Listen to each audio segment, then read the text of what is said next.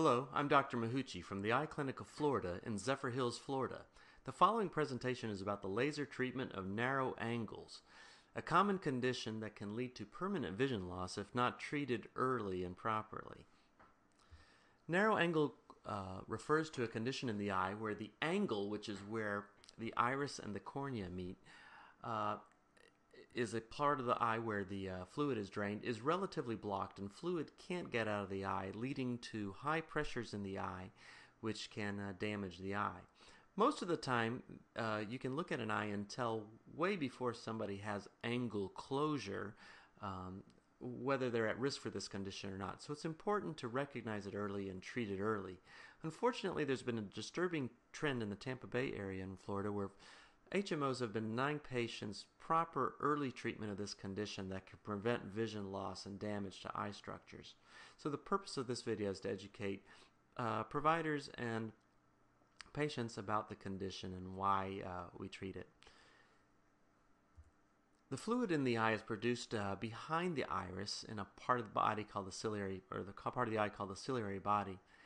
Fluid usually travels behind the iris and through the pupil, kind of in the opposite way that light goes in the eye, and then out into the drainage mechanism or the angle.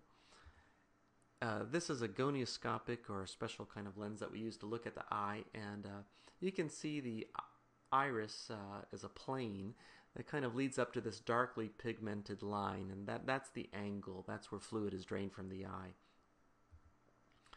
In narrow angle, the part of that angle is narrow, and it's that way because fluid builds up behind the iris because it can't get out through the pupil because either the eye is very small and things are cramped in there, or the patient has a very large cataract relative to the size of the front of the eye and fluid just can't get around. Here, the fluid then builds in the back of the iris and pushes the iris forward, creating a condition called angle closure. Angle closure is when someone with narrow angles finally has their angle closed and the pressure can shoot up very high.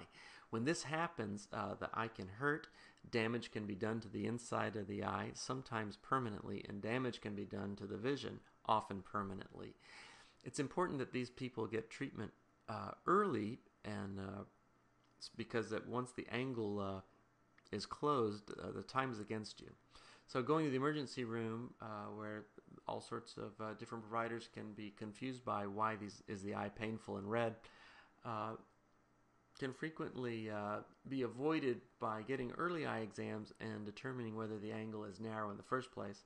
If it is, the treatment can be performed on a non-emergent basis with little loss of time and little risk to the eye, thus preventing vision loss and damage to the eye.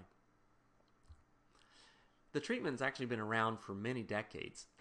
Back in the 30s, 40s, and 50s, people went to the operating room and the eye was numbed, and a small section of the peripheral iris was removed surgically.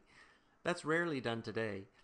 Now lasers can be used without cutting the eye to make a small opening or hole into the peripheral iris so that fluid is no longer trapped behind the iris and can move forward and out of the eye through the drainage mechanism or the angle. And here shows a picture of fluid moving through the iris and pointing toward the angle where it'll drain out of the eye.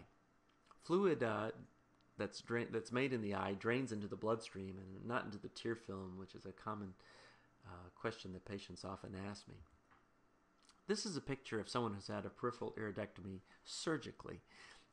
The opening doesn't open again into the outside world, but you can see through the iris, through the cornea here. This has been part one of my presentation. In part two, you'll actually see some videos of me, Dr. Mahuchi, performing some laser peripheral iridotomies at our surgical center, same-day surgery center in Zephyr Hills, Florida. Thanks for your attention.